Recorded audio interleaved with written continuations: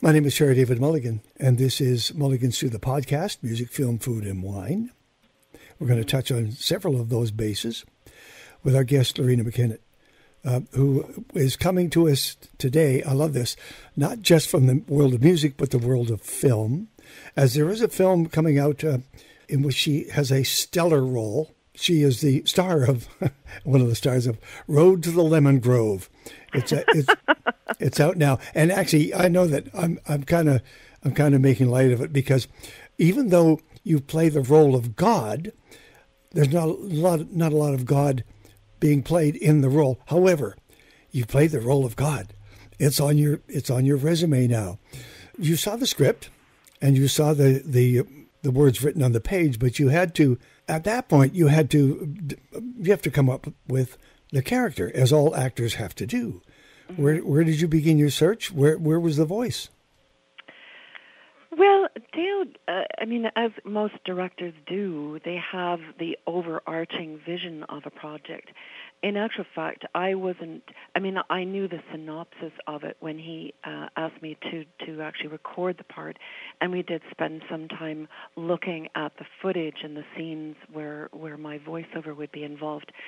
But clearly he made a creative choice to choose a female voice, yes, and as well as that the nature of the voice, the character, the sentiment was perhaps not so omnipotent, but it was something coming from a different motherly angle, you might say.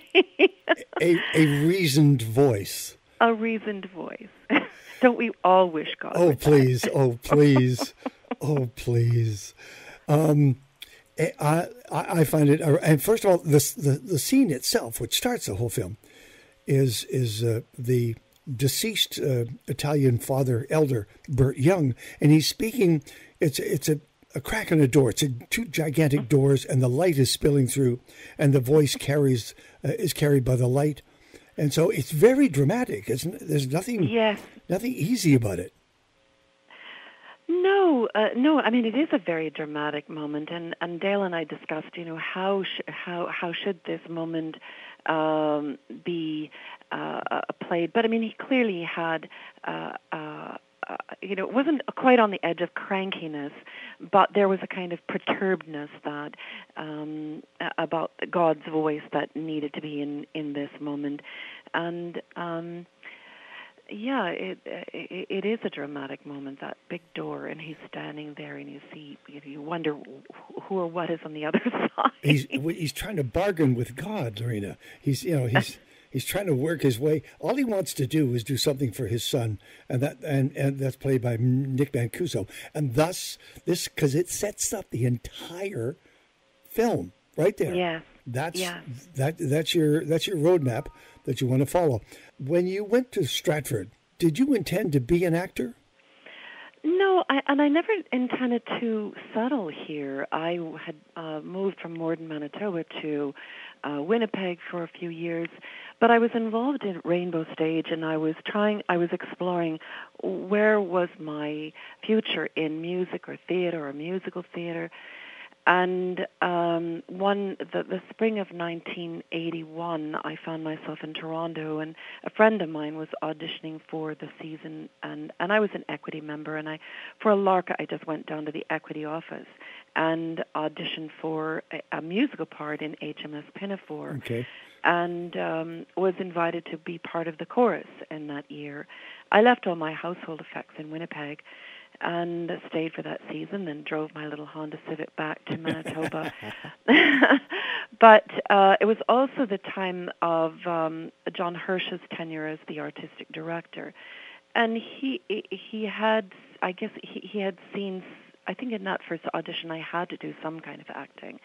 And anyway, I don't remember the exact lineage, but he invited me then to be to sing the part of Ceres the next year in a production of The Tempest that he was directing, but also asked me to understudy the part of Portia in Julius Caesar, which I actually went on to perform when Len Carrier was playing the part of Brutus. And then I also understudied Raina on Arms of the Man. And Douglas Campbell was also there at the time, and he was encouraging me to explore what possibilities there might be as an actress, and particularly was working with me on a version of Saint Joan. So the Saint Joan was the lead up to God. Wow. But it was also a time I was becoming interested in the Celtic music, and so that road diverged, and I took the other road rather than the acting, and the acting one. Did you ever look back on that and think? Not entirely. I mean, all my growing up years, I had intended to be, or I thought I wanted to be a veterinarian. So the fact that I ended as a professional in the arts at all was a bit of a surprise. And I maintain that music chose me rather than me it. But no, it was. I haven't really looked back. Okay, it begs two questions. One, and it goes back to my original question. Playing the role of God, did they know, or were you comfortable with the spirituality? Are you a religious person? Well, I've through some of the research that I've done over the years around the history of the Celts, the religion and spirituality comes up not infrequently, and it really caused me to reflect on what's my relationship with religion and spirituality. I mean, I'm of the view that human species has a need to be spiritually engaged, right, and religions were evolved in response to that need. But yes, I would say I'm certainly I look to be spiritually engaged, and I get a great deal of guidance from a variety of religious paths. And I know you're a searcher, so that search is not yet finished. You still have all those days ahead of you to find your path, that shining light, so to speak. In your singing, I believe you are acting. You are, in fact, in some of the very stronger lyrics, you are drawn into it. You are telling us a story, and I believe you become that character. Have I misinterpreted, or do you believe that? No, I don't think you've misinterpreted per se, but I would say that I think that I don't know. It'd be interesting to ask bona fide actors if this is what happens, but you find a strand of commonality in your own kind of truth, and that it's less acting than it is an act of channeling a thread. And so with my music, I feel that I wouldn't sing anything that I didn't really believe in. Right. And so the challenge then is, as an actor might on the stage, is particularly when you're on tour and performing many nights in a row, how do you find that? How do you go to a place that makes that a fresh and inspired experience for not just yourself but for those listeners? Some songs, as you well know, Loreena, carry a certain weight. I'm thinking of Breaking of the Sword, the Salute to Vimy Ridge. There's weight with it, with each and every word. And there's lives lost, lives lived, families. When you sing that song, do you feel that weight? And then does your voice then become a character? Yes, it's yes, in that which is really written from the first person of a mother who's lost her son in battle, and the one battle that I was focused on was the one at Vimy Ridge. But I think that any family member, mother or otherwise, that has lost a loved one in what that person believed to be in the best interests of humanity. There's all these tensions of questions of, on one hand, you're called to serve your country. On the other hand, this is a person who's really lost a loved one, and that's really a tough moment. Now, I don't know if you're aware, but I'm the Honorary Colonel for the Royal Canadian Air Force. I saw that. And back during the time that we had people in Afghanistan, I had the very somber and privileged occasion to attend a couple of ramp ceremonies in Trenton, and with that kind of reference point where you're watching the families come out of the terminal, the aircraft is there, the back ramp goes down. Yeah. And all these things go rushing through your mind, and you're trying to imagine what that family has felt. That yes, they too experience a considerable sacrifice, and so these kinds of experiences as well give what I would like to feel are sincerity and a kind of authenticity to what I'm singing. Would you miss performing if you didn't?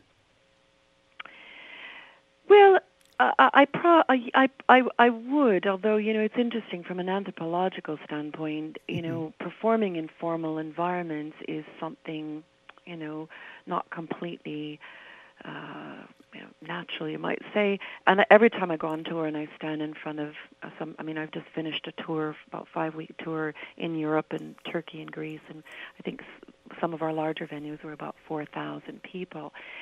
And I get in front of the audience, and I think this is a totally unnatural act.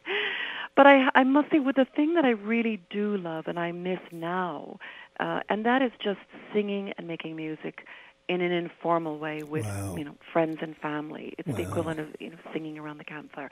That is what I really miss. And you haven't had a lot of time to do that. You've been on the road, a road warrior, for many, many years. And I'm getting a sense that that road part of you might be done shortly. Yes, I think in the face of where I'm at in my career, but in my life and my family, and there are other needs and priorities that sometime in different phases of your life come into view that weren't there before. And I also think that I'm trying to put my own house in order. I think of the really big-ticket items in our society, and of course, the climate emergency being one. And the other subject that is very close to my heart is the unintended consequences of technology as it pertains to our democracies, our businesses, our children, their mental health and well-being. And so I feel that I may want to spend some time using my time and resources in a different direction than for my career per se. I mean, I call it my career. I mean, it's a deep passion of mine, and I've enjoyed performing for people around the world, and I've been given an incredible opportunity to learn so many things. But I think in the immediate sense, I won't say that I'm never going to perform after this fall, but I certainly feel that I need to lean against other urgent priorities. I knew this would be a bit of a two-part because we're talking about Road to the Lemon Grove, which is a film, but also there's Lost Souls out there, your album from 2018, which you're touring behind currently, and then there's a live album mixed and ready to go live at Royal Albert Hall. When would we see that? Yes.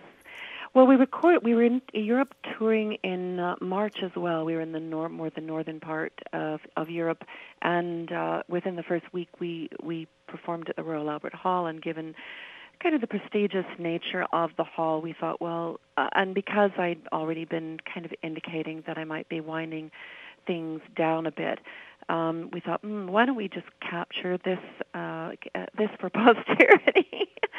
And it was a wonderful evening, and I had invited some of the musicians that had played on the recording of Lost Souls, like the flamenco guitarist from Spain and another nickel harper. It's a very unusual and wonderful instrument. This performer also came from Spain, as well as some of our guest musicians from Canada playing the Uilleann pipes and hurdy-gurdy. Yes. So it really kind of broadens out the whole experience. But yes, that's going to be released. It's packaged with the tickets for our tour, our small Eastern Canada tour, in October and beginning of November, and then it'll be released at retail about the same time. Won't you miss us? We, the audience?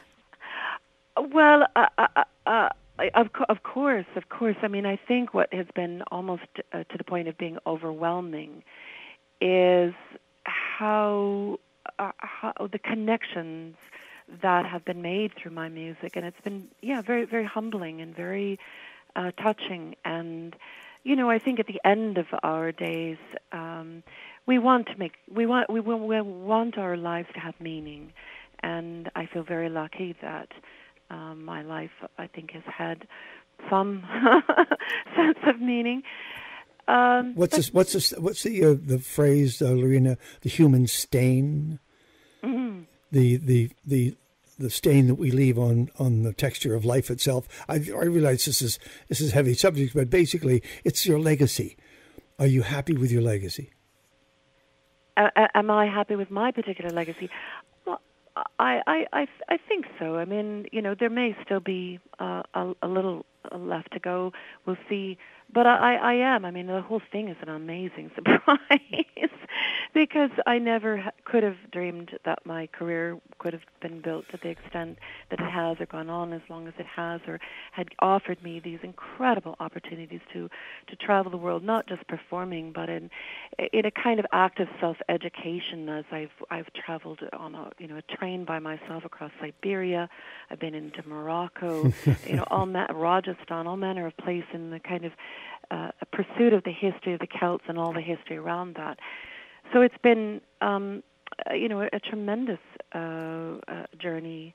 And I, when this all does come to a close, which everything must, of course I will miss that connection. But I also have a lot of lovely, lovely memories. You could have, at another time in another place, been the world's greatest busking veterinarian. You could have been a singing veterinarian, but no. And Celtic music, is it alive and well? Or should we be concerned about its future? Well, in Ireland, there's an incredible resurgence of it, and a real, young generation that's going on there.